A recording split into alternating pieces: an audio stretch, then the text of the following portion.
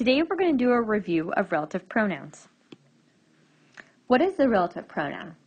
Well, it's how we express in Latin the words who, whose, whom, and which. Let's take a look at the forms. Okay, here are the forms in Latin. I'll go through them in just a minute, but there's also a corresponding video where I sing a little song to help you memorize them. I encourage you to take a look at the video and use the song to help you out. Okay, let's take a closer look at these forms. For the nominative, we have qui, quai, and quad for the singular, and for the plural, we have qui, quai, and quai. For the genitive singular, we have quius all the way across, and for the genitive plural, we have quorum, quorum, quorum. For the dative, we have qui going all the way across in the singular, and then quibus going all the way across for all genders in the plural. For the accusative, we have quem, quam, and quad for the singular, and then quos, quas, and quai for the plural. For the ablative, we have quo, qua, and quo for the singular, and then quibus going across for all genders in the plural. Let's see if we can recognize some familiar patterns. First, you might have noticed this ius ending for quius. This ius ending we've also seen for adjectives such as ille or hic, or if you go by all three genders, ille, illa, illud, and hic, haec, hoc. For ille, the genitive singular is ilius, and for hic, haec, hoc, the genitive singular is huius. In addition, you might have also recognized the dative singular I ending, found at the end of qui. For example, ille, the dative singular is illi. So there's a similarity there. For the accusative singular, you might have recognized the m ending, the em ending, which we see in the third declension, and the om ending, which we've seen in the first declension. And then for the ablative singular, we've seen this quo, qua, quo pattern before in the first and second declension, the obs coming from the second declension and the a from the first. In the plural, we've seen the quorum, quorum, quorum, just like the quo, qua, quo, coming from the first and second declension. Likewise, the quos is from the second declension, and the quas of the feminine plural accusative is from the first declension. And then, of course, we have the quibus with the ibus endings in the dative and ablative plural. This ibus ending we've seen in the third declension. Next, you might have also noticed that the neuters, nominative, and accusative is the same for both the singular and the plural, just like they are accustomed to be in standard declensions. Okay. Before we go forward, let's look at some terminology. Namely, we need to know this word antecedent, which means the thing that goes before. Now, the antecedent is the noun or pronoun to which the relative pronoun refers. And as you may guess, it usually goes before the relative pronoun. Now let's dissect what that definition means through a couple of examples. First, I see the men to whom I gave the money. As you recall from a few slides ago, our relative pronoun is whom, which is often grouped together with a preposition that might be near it. So to whom is a relative pronoun. I'm abbreviating it RP. Now, the question is, what is this pronoun standing for? Is it I? Is it the money? Well, it usually goes before our relative pronoun in English, and it's the men. They're answering the question, whom did you give the money? The men. In English, the antecedent always goes immediately before your relative pronoun. In Latin, that does not hold true, and you'll need to devise some tricks and use gender and number to help you figure out what your antecedent will be. Let's look at the next example. That is the city from which I left. our relative pronoun, as you may recall from a few slides before, is which. And again, I'm just going to group it in with the preposition that goes before it. So which is our relative pronoun. Now the question is, what noun is which standing for? See if you can figure it out on your own. It's the city. From which city did you leave? That city. Or from where did you leave? The city. Here are 3 rules about how relative pronouns work. 1. They agree with their antecedent in gender and number. However, 2. They do not need to agree with their antecedent in case. Rather, 3. Their case is determined by their use in the relative clause. Let's address this term relative clause briefly. A relative clause is the subordinate clause or subordinate phrase which contains a relative pronoun.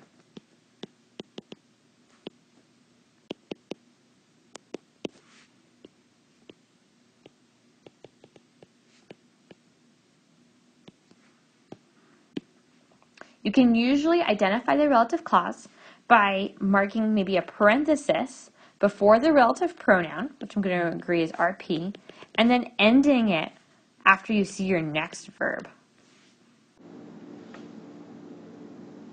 Okay, let's look at a handful of examples. Let's start with our first one. Milites qui in Gallia pugna verant, Romae sunt. Alright, now let's use our strategies we just learned about how to form a relative clause. First, we're going to take one parenthesis and put it before the relative pronoun. Qui is our relative pronoun, so we're going to put a parenthesis here. Then we're going to close our parentheses by putting it after the next verb we see. Qui in Gallia pugna verant, close parentheses. This mechanism for finding the relative clause will not always work, but it's a good start. If something goes wrong, you can adjust from there. Okay, so let's start off by translating everything that's not in the parentheses. So, milites Romae sunt. Alright, that's the soldiers. Sunt, are.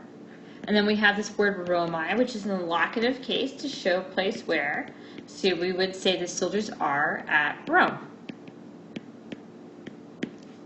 Alright, now we're ready to insert our relative clause. Like I said before, our relative pronoun is qui. And so our first question is, what is the antecedent? Remember, it must agree in gender and number. Now, qui must be nominative, and we can tell that it's going to be plural because of a verb pugna verant, which is plural.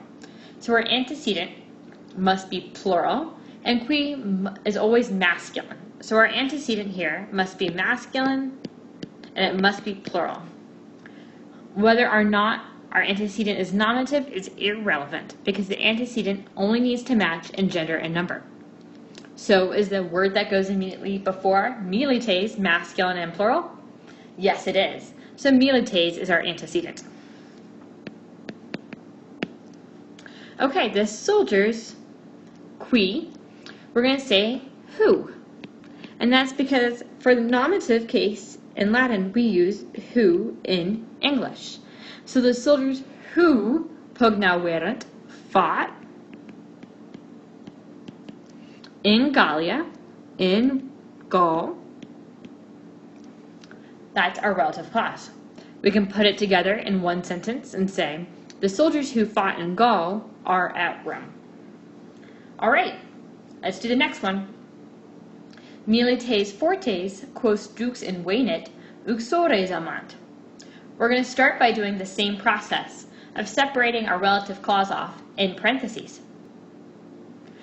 So milites fortes, then I see quos, which is a relative pronoun, so I'm going to put a parenthesis. Dux invenit, and venit's our next verb, so I'm going to close the parenthesis. Uxores amant. Let's translate everything that's not in the relative clause. So milites fortes, the strong soldiers.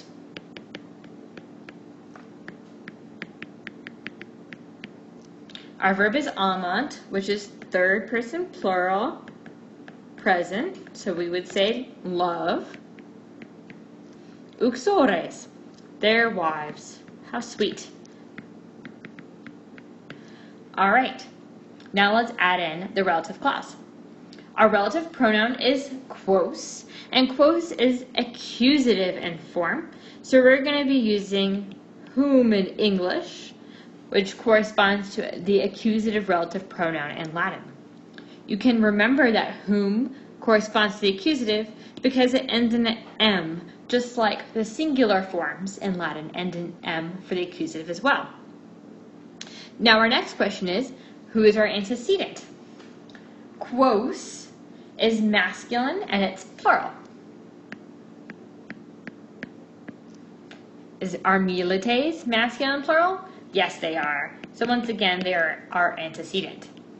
So our sentence will go, the strong soldiers whom, now the subject of our relative clause is dux, the leader. So whom the leader, and our verb is invenit, which is third person singular perfect. And it comes from the verb to find. So we would say whom the leader found. Let's pull it together. The strong soldiers whom the leader found love their wives. All right, are you ready for the third one? Haec urbs in qua habitabam a Romanis deleta est. Okay, see if you can try to separate the relative clause off on your own.